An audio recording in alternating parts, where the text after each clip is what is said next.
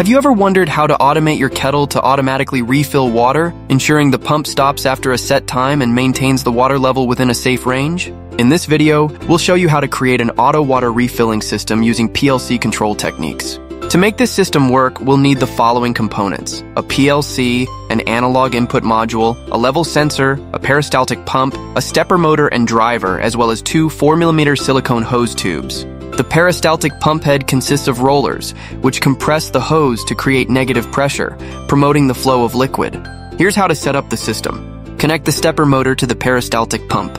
Attach the silicone tubing to the pump's inlet and outlet. This tubing will carry the water into the kettle. Connect the analog input module to the PLC.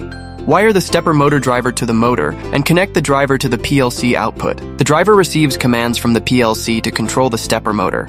Connect the level sensor to a transmitter, which will then send the analog signal to the PLC via the input module. Now it's time to program the PLC. We'll use automation software to configure the analog input module by setting the measurement type to current with a range of 0 to 20 milliamps.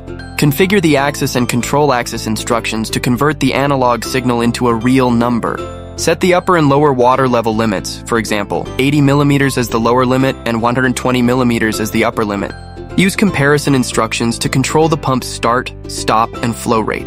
Download the program to the PLC and monitor its operation.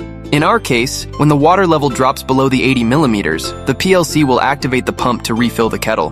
Once the water level reaches 120 millimeters, the PLC will stop the pump to maintain the water level within this range.